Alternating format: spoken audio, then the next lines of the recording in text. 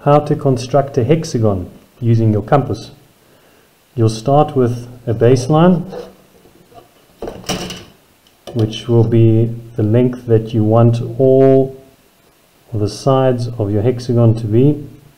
I'm going to use sides of length 50 millimeters.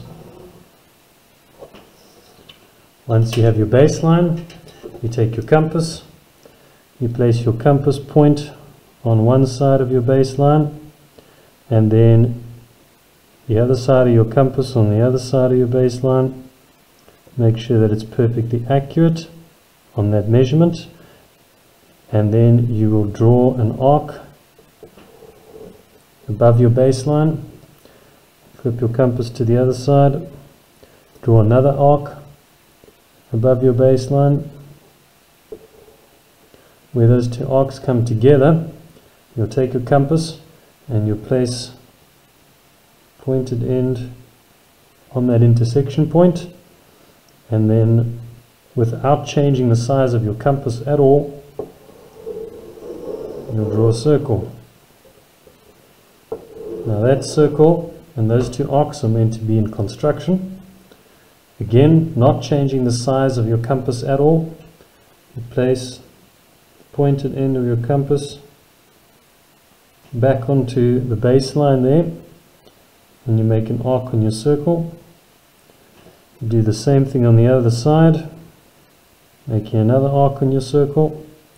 Then take your compass, place it where the arc intersects with the circle, and make another arc at the top of your circle. Repeat on the other side.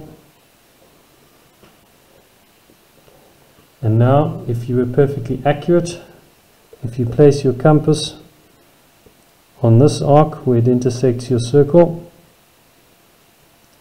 you should find that the arc that you draw now perfectly intersects on the circle where that arc did. If it does, you know that your construction is accurate and you can complete your hexagon.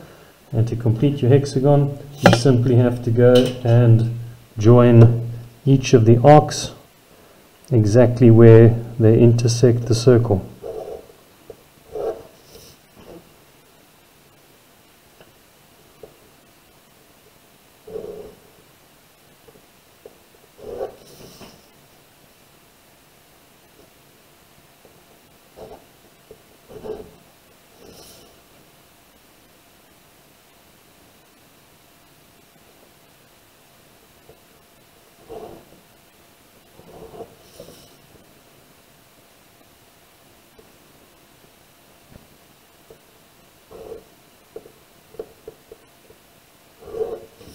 Hex complete.